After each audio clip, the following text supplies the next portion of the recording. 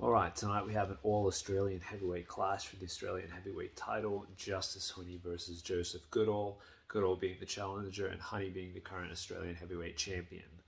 Both undefeated, both have had stellar amateur careers, with Goodall going to the Worlds and Commonwealth Games, winning medals there.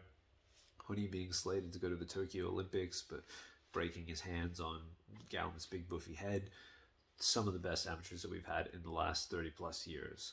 So it's great to see them come together so quickly as professionals and put their O's on the line. It's going to be an amazing, amazing fight. Both men fight in a way that belies their size. They're so quick and so fleet-footed and agile. Good upper body movement, especially Huni for heavyweights.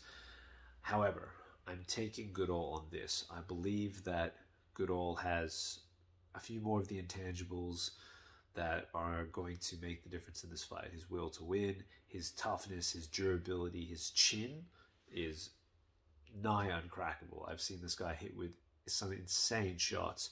Huni's not going to be able to dent it. Doesn't mean that Huni is pillow-fisted like many people are saying. I actually believe he does have good power. It's just more that crisp, snappy power, and he does his best work in combinations, and we've seen that in his past fights where he gets the TKO, just piling on the pressure, and he's very good at working in speed, and he's a speed out-hustling kind of fighter.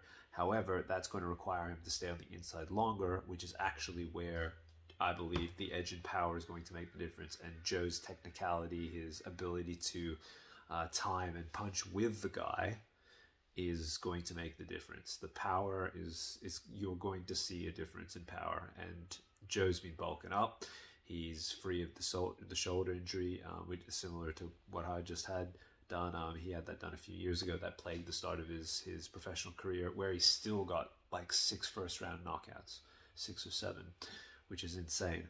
But yes, in a gunslinging war of attrition, Joe Goodall wins. I believe that's the kind of fight that it's going to be. And take what I say with a grain of salt. I'm a little bit biased because I used to train with Joe. I've sparred him. I've seen him hit the heavy bag. The dude moves like a middleweight. He can switch stance. He can switch hit. He can hit with speed and combinations. He can pot shot, stick and move. He can slug it out with you. He can do everything. This guy is going to win the Australian Heavyweight Championship tonight and then make huge waves on the world scene. Trust me on that. See you tonight.